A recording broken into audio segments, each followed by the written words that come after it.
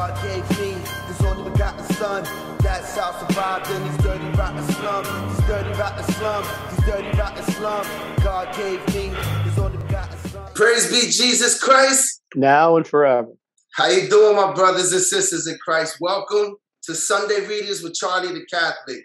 You know, this is a show where we dive into the scripture readings for Sunday, which today is the 24th Sunday in Ordinary Time.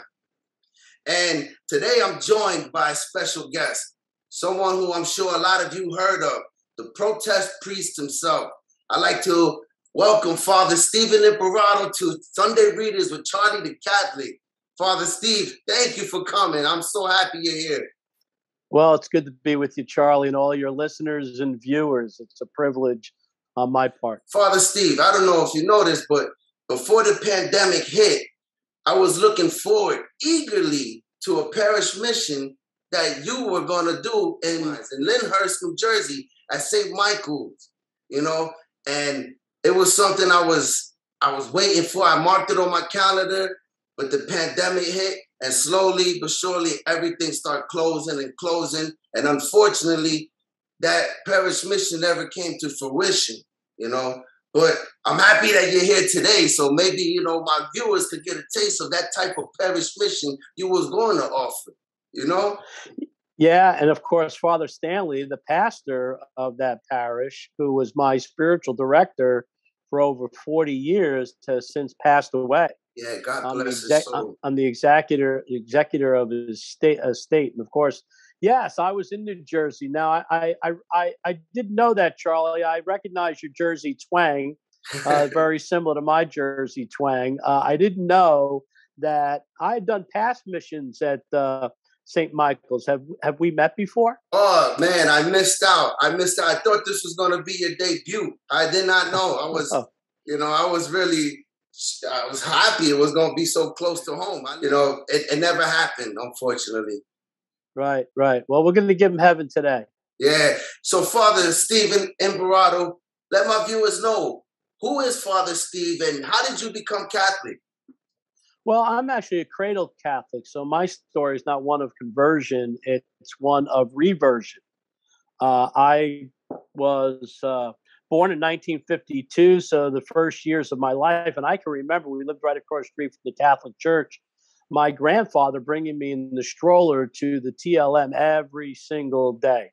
Oh, and all through grammar school, I went to Mass every single day, went to Catholic school, went to Mass. We didn't have to go to Mass. We could have went to straight to class, but I went to Mass. I was a server for 5 years in the traditional Latin Mass. And then I actually remember the transitional Mass that was half vernacular, half Latin. And then when I went to Bergen Catholic High School, my 50th reunion's actually coming up for Bergen Catholic at the end of this month, actually the beginning of October. I actually lost my faith because of all the heresies and the nonsense, the garbage that was being taught after Vatican II. Not that Vatican II was heretical, but the heretics in the church used that as an opportunity to preach heresy. And I stopped going to Mass, fell away from the sacraments for 15 years. Wow. Was guilty of an abortion during that period of time that I found out decades later took the lives of 2 children. And then I had my reversion right around the time I was 30. I tell everybody that my quote unquote midlife crisis came when I was 30, but I had a reversion and started going back to Mass every day. And that reversion led me to adopting a little boy from Colombia who unfortunately has since taken his own life in 2014. But I'm a great grandpa, Charlie. He left me with 4 beautiful grandchildren, and now my oldest granddaughter, still up in Jersey. They're up in Sussex County. I'll be seeing them the end of this month or the beginning of October. I have 3 beautiful great-grandchildren. So I'm a great-grandpa priest. I know everybody's saying, Father, you look too young to be a great-grandpa. That's what I tell my granddaughter all the time, who has the 3 great-grandchildren. And so actually adopting John led me to pro-life activism. Pro-life activism led me to the seminary. And I've been ordained a priest now 16 years. Oh, and I am now and I'm now retired. I'm a retired priest. I just actually moved from Albuquerque. I was with the Archdiocese of Santa Fe, and I just moved to Florida. And I plan on continuing my pro-life ministry down here. I have a camper pull along trailer. That's a Mother Yeah, I've Teresa seen this. mold. It's very nice. It's very Yeah, nice. Yeah, mobile tell my chapel. viewers, your website and where they could help and maybe donate to help the cause. Sure, lifeministriesus.org, lifeministriesus.org, and people who are on social media can follow me either on my YouTube channel or Facebook. I do a Facebook Live every single morning. I live stream my Mass every morning from my St. Padre Pio Chapel here. But my main main website is lifeministriesus.org. That will take the people to protest child killing on the road for life, the different, I guess, tentacles of my ministry. But for the most part, I'm doing pro-life work now, and then also social media ministry. And God bless your son, may he rest in peace. I remember Amen. hearing you in a homily on EWTN tell that story. Right. It's unique. It's a unique story for a priest. A lot of people think, they're all celibate and have no kids. Right. You were blessed not only with a son, but grandkids and Right. grandkids. So praise God for your story. I thank you for that. Well, thank be Jesus Christ, right? Praise be Jesus Christ as we Amen. opened up the show now and forever. Yeah, I've had an interesting life. There's no doubt about it. Many people are saying, Father, you should write a book. And I said, no way I'll write a book while I'm alive. I have somebody who's willing to write a book for me. I told him you can publish it after I die because the last thing I want to be is a celebrity priest. Right. And your work, which we're going to hear in today's second reading, works are necessary because faith without works is dead. And Right. the work you did is very heroic, and I just want to say on behalf of the faithful, thank you for saying yes to your vocation, and also thank you saying yes, to following it to your ministries and what you've done for the unborn. I follow you. You was with a Priest for Life, at one point, and now you're out there. You roll up your sleeves, and you're out there getting what Pope Francis says, the smell of the flock on you, because you're out there actually doing stuff. I know you've got arrested for protesting at abortion clinics. Am I right? Yeah, I've been arrested 5 times for going into these abortion facilities trying to save women at the last moment, in the waiting rooms, in the hallways, outside the waiting rooms when they're coming off the elevator.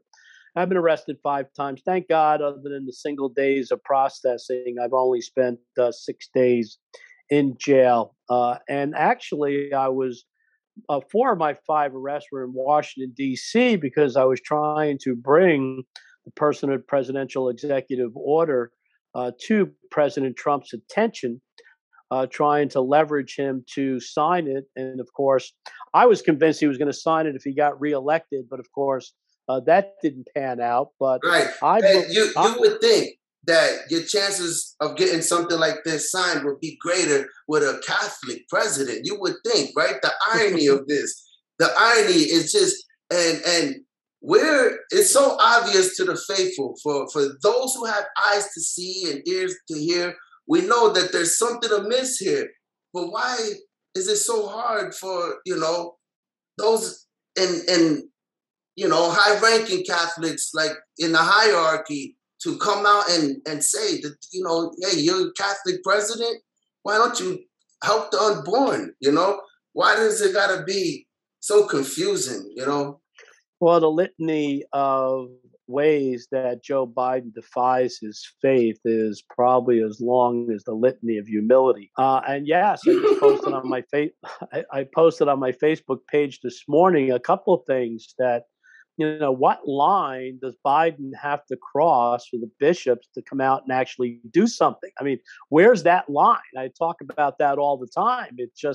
It's absolutely amazing. And of course, I always say that everything that Biden does or doesn't do is at the feet of the bishops, because Charlie, you're a dad, right? You're a dad. Absolutely. I have seven kids, seven Right. beautiful Okay. kids. So you're a dad. Well, if one of your kids is sneaking out of the house every night and getting in trouble, and you never punish him for sneaking out of the house in the middle of the night and getting in trouble, your kid's going to keep sneaking out of the house every night and getting in trouble. I mean, so And not only that, it's going to send a message to the siblings that that's the way to go. and exactly Get out of right. trouble. Or if this, hey, if he can do it, exactly why right. can't I? Exactly right. So at some point in time, and I was in management for years, if the employees are getting away with murder and I'm not doing anything about it, at some point in time, it's no longer the employee's fault. It's my fault, right? And so the bishops have to understand that the reason why Biden is now coming after the Catholic Church, freedom of conscience, freedom of religion, with his Absolutely. mandates, is because the bishops have allowed him to do that. The And of course leniency. Where is the one? That's what I really try not to make this show where I could air out the dirty laundry because, my hope is to try to evangelize and bring people into the church. But sometimes things like this that are so public and out in the open, I think it's prudent of me to ask the question, like, why ain't the bishop saying something? You might hear a few of them say here and there, but I hate to say it, but I would love to hear the Holy Father say something, Well, yeah. And they do conscience easing. That's what I call it. They do just enough or say just enough to say, I'm doing something or I've said something. But really, there's no unity. I co-host a radio show, The Simple Truth, every Friday with Jim Avens, and we were just talking about this the last show and Friday, and there's nothing about unity in the USCCB. Now, our Catholic faith is about unity, unity in the Trinity, our faith, baptism, right? It's all about unity, right? But there's no unity within the USCCB. Individual bishops come out and stand up to Biden, like Cordelone and Strickland. Other bishops Praise God for them. just cave and let him do anything that he wants and actually confront. They don't confront each other, these bishops. But never, ever, ever does the USCCB come out as a unified voice and say, look Joe, we're concerned about your soul. We're concerned about your salvation. You are not in communion with the church. You have to stop doing what you're doing because we're really concerned that you are not going to achieve your eternal salvation. Right. And how difficult it is that? You're right. I mean, how difficult it's either about money, it's about cowardice, it's about heresy, maybe. I think that there's definitely heretics within the USCCB, clear, blatant heretics. So it could be any number of reasons. And of course, being a pro-life activist, I will tell you, we have the same types of problems in the pro-life movement. Too much money, too much comfort, too much celebrity, and we're not doing what we need to do to decisively end preborn child killing. The bishops aren't doing it, and the leadership of the corporate pro-life movement is not doing it either. Absolutely. We're all called to holiness, and we're all called to defend, especially the unborn who are the most vulnerable. They're in a place where they should be protected at the most vulnerable stage in the mother's womb. And right. It's mind-blowing that someone who could present themselves for Holy Communion, but at the same time could support the tearing of a human being limb to limb. I mean, I don't want to get too graphic or anything, but sometimes, they want to censor the reality of abortion because if America knew what abortion was, they would have stopped it yesterday, But yeah, I believe that to be true. And I also believe, though, that none of us, we believe that abortion is murder. So we're talking about mass murder. We're talking about government sanctioned. They allow it. Government protected by the courts and law enforcement. Government funded with our tax dollars. But none of us really act as if it's murder. If we really believed it was murder and they were killing innocent babies, wouldn't we all be risking arrest through peaceful civil disobedience? Wouldn't we all be risking jail time? And I think that's the message that the Red Rose Rescue Movement, one of the messages that they're sending, the humanity of the baby, that these babies are dying alone, these babies are precious. We need to try and save the babies, but that each and every single one of us can do more. We got to get out of our comfort zone. I always say Peter gets criticized, right, for losing his faith while he's walking on the water in the storm, and Jesus has to save him. But at least Peter got out of the boat. The rest of them were still in the boat. We all got to get out of the boat, even though it's stormy, and not worry about it, because Jesus will save us if we run into trouble. And that's the message of that particular scripture passage. That's right. How about we get to the readings? You read my mind, Father Steve. You're a natural at this, huh? Well, I'm a preacher. First and foremost, I'm a preacher. So I've looked at the readings, and they're great readings. I mean, classic Catholic readings today, right? Amen to that. So that's beautiful. And that's a great place to transition to today's readings for the 24th Sunday of Ordinary Time. So everyone, please put a tentative ear. Let's see. Maybe there's a message that God wants you to hear. You know, every time you hear the word of God, it's a dialogue with you and God. And this is God speaking to you. So without further ado, today's first reading comes from the prophet Isaiah, a reading from the book of Isaiah. The Lord God has opened my ear, and I was not rebellious. I turned not backward. I gave my back to those who strike, and my cheeks to those who pull out the beard. I hid not my face from disgrace and spitting. But the Lord God helps me. Therefore I have not been disgraced. Therefore I have set my face like a flint, and I know that I shall not be put to shame. He who vindicates me is near. Who will contend with me? Let us stand up together. Who is my adversary? Let him come near to me. Behold, the Lord God helps me. Who will declare me guilty? Behold, all of them will wear out like a garment. The moth will eat them up. The word of the Lord. Thanks be to God. Thank God. Today's responsorial song comes from Psalm 116. I love the Lord because he has heard my voice and my pleas for mercy. Because he inclined his ear to me, therefore I will call on him as long as I live. The snares of death encompassed me. The pangs of Sheol laid hold on me. I suffered distress and anguish. Then I called on the name of the Lord. O Lord, I pray, deliver my soul. Gracious is the Lord and righteous. Our God is merciful. The Lord preserves the simple. When I was brought low, he saved me. Those who make them become like them. So do all who trust in them. O Israel, trust in the Lord. He is their help and their shield. All right, moving to today's second reading. Again, St. James.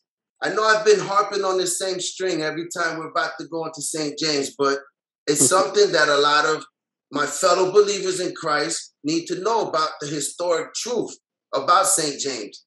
That the founder of Protestantism did not like the book of St. James. He wanted to remove it, along with Hebrews, along with others. And the 7 books from the Old Testament were removed, you know. And again, I'm sorry for derailing, but let's see. Maybe today's reading, you'll see why Martin Luther wanted to remove this book. A reading from the letter of St. James. What does it profit, my brethren, if a man says he has faith but has not works? Can his faith save him? If a brother or sister is ill-clad and in lack of daily food, and one of you says to them, "Go in peace, be warmed and filled," without giving them the things needed for the body, what does it profit? So faith by itself, if it has no works, is dead. But someone will say, "You have faith and I have works. Show me your faith apart from your works, and I, by my works, will show you my faith." The word of the Lord. Thanks be to God. Now, today's gospel reading comes from St. Mark. Now, we're familiar as Catholics of St. Matthew's point of view of this story. This is where St. Peter says, "You are the Christ." Well, Jesus asks them, "Who do you say I am?" But without further ado, let's get into the gospel reading. A reading from the gospel according to St. Mark. Glory to you, O Lord. Jesus went on with his disciples to the villages of Caesarea Philippi. On the way, he asked his disciples, "Who do men say that I am?" John the Baptist, and others say Elijah, and others one of the prophets. "But who do you say that I am?" "You are the Christ." Jesus charged them to tell no one about him, and he began to teach them that the Son of Man must suffer many things, and be rejected by the elders and the chief priests and the scribes, and be killed, and after 3 days rise again. He said this plainly. Peter took him and began to rebuke him. But turning and seeing his disciples, Jesus rebuked Peter. "Get behind me, Satan. For you are not on the side of God, but of men." Jesus called to him the multitude with his disciples. "If any man would come after me, let him deny himself and take up his cross and follow me. For whoever would save his life will lose it, and whoever loses his life for my sake and the gospel's will save it." The gospel of the Lord. Praise to you, Dear Lord, Jesus Christ. So, Father Steve, Isaiah, the prophet, I love when he writes about the suffering servant. A lot of people don't know that that's our Lord Jesus Christ, who is the suffering servant. I want to encourage everybody to, Isaiah is the victim's servant, right? The victim's soul, the victim prophet. Go back when you have a chance, everybody, and read the first reading as if it's Jesus speaking about his Father in heaven, because that's really what the first reading is about, all right? It's Jesus speaking to his Father in heaven, right? So the Lord God is our Father in heaven. He opens my ear that I may hear. I have not rebelled. I've not turned back. He is my help. I am not disgraced, right? So that's, I think, a great reflection for everybody. So I would just encourage everybody to read the first reading because it's classic from the standpoint that it's Jesus talking to his Father. We know Jesus went off and prayed often to his Father. And of course, we know that Jesus spoke words like this. The Psalms, why have you forsaken me, my Lord, why have you said? This is a classic example of Jesus actually talking to his Father and praying about his Father, saying that, with my Father, he's near me, nobody can oppose me, nobody can dispute me. I mean, it's just a beautiful, beautiful dissertation. Of course, the Psalms and the Old Testament point to Jesus and are fulfilled by Jesus, but the Psalms particularly are, and I heard this from a scripture scholar when I was in seminary, and I thought it was beautiful, that the Psalms were given by the Holy Spirit to the Psalm writers, written down so that Jesus would have appropriate prayers to pray to his Father while he was on earth. I mean, how neat that is! Wow, that's mind blowing. I've never heard that. Right. That's very, very interesting. That's right. So the same thing can be said for many of the chapters of Isaiah, and I think it's really, really beautiful. Right, and Jesus, the suffering servant. I've heard a lot of people get misunderstanding, thinking, they think prosperity forever and there's never going to be suffering. What Jesus suffered for me. He did all the work for me. It's finished. They misunderstand it is finished.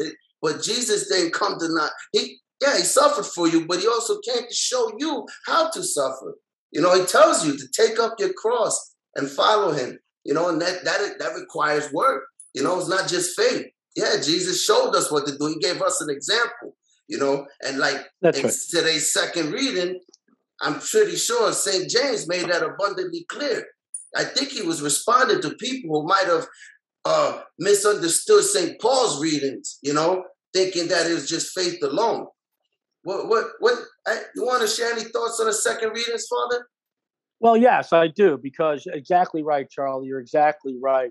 And of course, it is a conundrum for our Christian brothers and sisters who are not Catholic, who believe that they're saved by faith alone, right? The assurance of salvation. And St. James gives us some insight into actually how we're saved. And if you actually read all of St. Paul, he says the same thing. So I'm going to use St. Absolutely. Paul. They're not in conflict. A lot of people don't know that. St. Paul says there's three things that endure: faith, hope, and love, and the greatest of these is love. All right. So when James is talking about works here, he's talking about love. So let me explain to everybody very simply what the Catholic theology of salvation is. We are saved by faith, right? We're saved by faith. But our faith is manifested through our humble, loving obedience. Now, let me ask everybody, think about loving, humble obedience. Is it work to be humble and lovingly obedient? Yes, there's no harder work than being a humble, loving, obedient servant. So our faith is manifested through loving, humble obedience, work, right? And in persevering in that loving, humble obedience, we thereby have the assured hope of eternal salvation. Thereby, we Catholics believe that faith, hope, and love work together for our salvation. And the greatest of these is Love. Love. The loving, humble obedience, the works that James is talking about here. That's right. That's right. And, faith without works is dead, Faith without love is dead. And faith without love is dead. St. James also says, I like the whole letter is good, but he says, you have faith, and he says, good, the demons have faith, you know? But, and transitioning to today's gospel reading, I love the example that St. Peter gave, and have a love and devotion to St. Peter, not only because he's the first pope, but like you mentioned earlier, he was the one that came out the water. He's the one that displayed the faith to actually come out the water, but then he's criticized for sinking, losing faith. And in today's gospel reading, same thing. He was asked something that Jesus Christ is asking you, who's watching this. Who do you say that Jesus is? And our answer should be like St. Peter, you are the Christ, the Son of God, right? But then St. Peter does something. Even though he has the faith, he still has the humility, the human condition, to think as men and not as God, because then Jesus called him Satan. That's pretty something. What say you, Father? Look, let's go back to the beginning, okay? And you mentioned Matthew chapter 16, all right? And of course, Matthew chapter 16, 13 through 24, very, very important. 13 through 18 is the binding and loosing power of the church that he gave Peter. And I want to tell your people, your viewers, your listeners, if you want to blow the minds of your Christian brothers and sisters who are not Catholic, all right, and you want to easily memorize the three passages in the Bible, the binding, loosing passages of the Bible that the authority of the church is built upon. It's very easy to remember.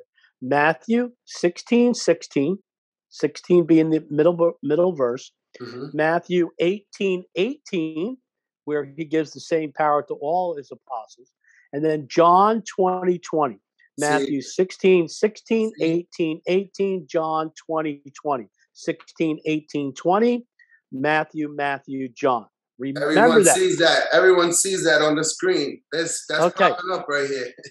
All right. So, and I'll tell you what, your Christian brothers and sisters who are not Catholic will be blown away by your understanding of the Bible. And of course, those are scripture passages they never want to touch because, of course, it is the authority that Christ gives his church on earth. But I want to bring out something else, very much apologetics, that everybody misses, all right? And I'm going to use not just Mark's version, but Matthew's version. And really, if you want to study scripture properly, you need to cross-reference. And I encourage everyone to take the Mark version and the Matthew version and try and join them together to get the whole story, the complete story. Now, what happens? Jesus says to his apostles, "Who do the people say that I am?" In other words, who do the people individually say that I am? And of course, we hear, well, some say you're Jeremiah, some say you're John the Baptist. John the Baptist, some say you're one of the prophets. Right. Now, what can we say about those answers? What can we say about those answers? There's two things we can say about those answers when Jesus asks, "Who do the people say that I am?" The two things we can say about those answers is they're all wrong. Oh, They're all wrong, and they're all different. And they're all different. So if you want to apply this to personal interpretation of Scripture, where people are trying to figure out who Jesus is, if you're going to personally interpret as the people do who Jesus is, you're all going to come up with different answers, and they're all going to be wrong. It's going to be like 1,000 different denominations, 1,000 different answers. And only the Catholic Church, who was given the binding and loosing power, the authority of Christ on earth. Just historically speaking, he's just saying the facts. That's right. All right. Only the church, all right, can properly interpret Scripture. And that's where we get to in Mark chapter 8 and, of course, Matthew chapter 16. So apologetically, and everybody misses this, the beginning of these two very important passages, Jesus lays out the fallacy of personal interpretation of Scripture. So what we have today in this important Sunday is we have James laying out the fallacy of sola fide, and we have Jesus laying out the fallacy of sola scriptura. Yeah, right. Personal interpretation. I mean, it's mind-boggling how sometimes these verses get glossed over. You know, they never harp on these verses because it doesn't support their position. You know, and you know today it's the 24th Sunday in Ordinary Time. It's September 12th, but yesterday was September 11th, and I would like to reminisce on that day. It was 20 years ago today when our nation was shook. We were attacked. It's mind-blowing that I was only 19 years old when that happened. You know, I was a different person. And, you know, when I was 19, I wasn't trying to emulate Jesus at that time. I wasn't trying to live up to his example. I was more concerned on trying to imitate Tony Montana or something.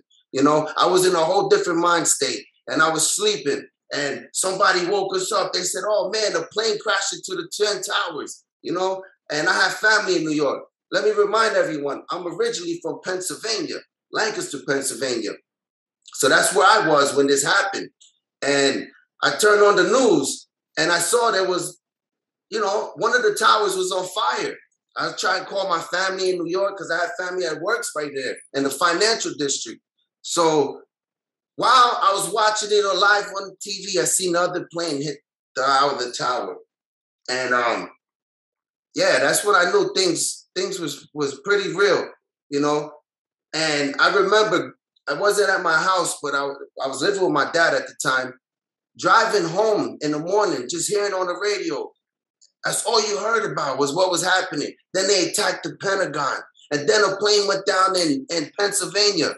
You know, I haven't prayed to God in a long time at that point. And that day was like one of the first days. As soon as I walked into my dad's house, I collapsed to my knees and I started praying to God. I was crying, tears. And that was an encounter that I had and a memory I have of that day, you know. And may all those people who lost their lives that day, may they rest in peace. And it breaks my heart that on the 20th anniversary of this event, this current administration seems to have strengthened those who harbored and abated the people responsible for the attack. You know, the Taliban now, it just seems like 20 years after this event, we lost the war. And it's a shame, you know. But Father Stephen Imbarrato, do you remember what happened where were you for September 11th, 2001? Sure, I was in the seminary up in Cromwell, Connecticut, Holy Apostles, and what most people don't remember, you don't mention it. It was probably the most spectacular day of the year weather-wise in the New York metropolitan area. And I remember waking up and saying, "Man, it's such a beautiful day." I mean, clear blue sky, crisp air. It was absolutely gorgeous. And so, of course, in the morning we had morning prayer, and then we had mass, and then we had breakfast. And I came out of my first class, and that's when we heard that. And of course, at first they thought that just a regular non-commercial jet hit the building, and we turned on the TV, and then just as you saw, the one building was burning, and the second building got hit. I mean, while we were watching it live, I mean, it was surreal. I mean, Man, I get chills it was about like it thinking. a video game, right? And then, of course, with what was it, a half hour later, where both buildings came down, and just absolutely shocking. But one thing I do remember, and I think that this is significant because, of course, Jim Havens, my co-host on The Simple Truth every Friday, says this all the time, that in regards to 9/11 and abortion, the abortion issue, that every day in the United States in regards to abortion is a 9/11. We have a 9/11 every single day. 3,000 babies at least are mass murdered every single day. But what really stands out in my mind, that was a Tuesday. 9/11 was a Tuesday. That Friday, we had a rector's conference, and the rector of the seminary, Father Doug Mosey, great pro-life priest, as we were walking into the rector's conference, he says, how many babies die from abortion every day? Back in those days, we were using the 4,000 number, right?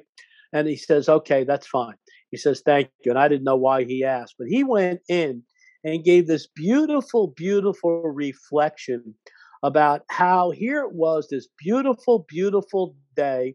Everybody was in work, right? A place where they feel completely safe, feel complete comfort, right? Going about their business like they did every single day, not having a worry in the world. And then all of a sudden, from outside of this comfort zone, they were attacked, and how they must have wondered what is going on, what is going on. And of course, we know in this womb, this comfort place of comfort, security. All right, 3,000 people died, and then he related it to abortion, and he said, "Now here are babies every single day, the most secure place, safe place, mother's womb." All right. And the same thing is happening, and nobody bats an eye. That's what he said. He says, and yet everybody's outraged. The whole world is shook up. The whole world is amazed. They're shocked. And yet it happens every day, 3,000 times a day. And I will tell you, Charlie, it did affect the entire world. And just to shock your viewers, because you'd never guess how many babies die every day worldwide from abortion. The number now is 200,000 babies every single day die of abortion. There is no calamity. There is nothing on the face of the earth that compares to the daily mass murder of preborn children. So in the United States, every day is a 9/11. We should rightfully mourn what happened that day and never forget, never forget.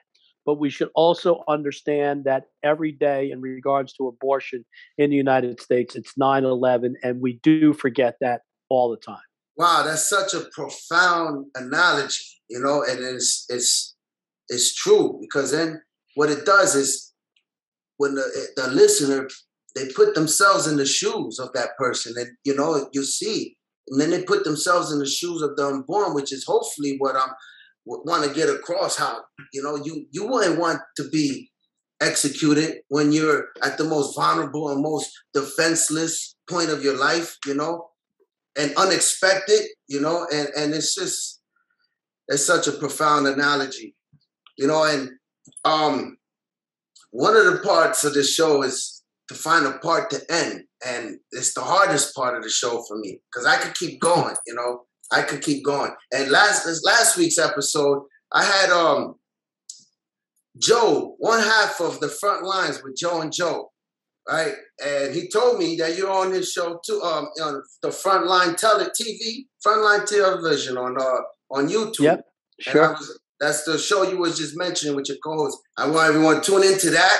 Also, everyone who goes to charliethecatholic.com, I would like to thank you. You know, I appreciate everyone who makes a purchase. As you see, I have some of the merchandise here behind us. I would like to showcase something. These book bags, in time for school, back to school. These book bags were designed by my daughters. This one right here, designed by Michaela, Our Lady of Fatima. You know, then my younger one, she seems to have a devotion to St. Difna. So she designed a St. Difna book bag. You know, at charliethecatholic.com, the slogan is, wear your faith, share your faith. You know, and I'm proud of my daughters that that's exactly what they're doing. When they go to school, they're wearing their faith and they're sharing their faith, you know. So, yeah, thank you, everyone who goes there and makes a purchase. Remember, like, share, subscribe. Do what you can to try to get the words out. And Father Stephen Imbarrato, man, thank you so much for being a guest on my show. I knew it was going to be a great one, and I'm just so happy to have you. Hopefully I can have you again here in the future. Oh, anytime, Charles. I'd love to spend time reading Scripture, studying Scripture, proclaiming Scripture with you. Amen. Amen to that. Oh, and Father, before we go, can you please impart a blessing on my viewers and myself, please? Sure. The Lord be with you. And may Almighty God bless you all. Father, Son, Holy Spirit, amen. Go out today, my friends, and give them heaven. Thanks be to God. Thank you, Father. All right, guys. Thank you. I love you, and God willing, I'll see you next week. Tune in to next week's guest. I have Robert Sejenis. So hopefully you guys love that. Wow. Yeah. God gave me his only begotten son. Hey, yo, no matter what I'm in, he's my Lord, my friend, my Savior, who died for my sins. And truly we need him. They brutally beat him until he was bleeding. Until I would see him, then I would believe in. He was born of a virgin, to the thorns he was wearing, and I swore I would serve him, but I slacked.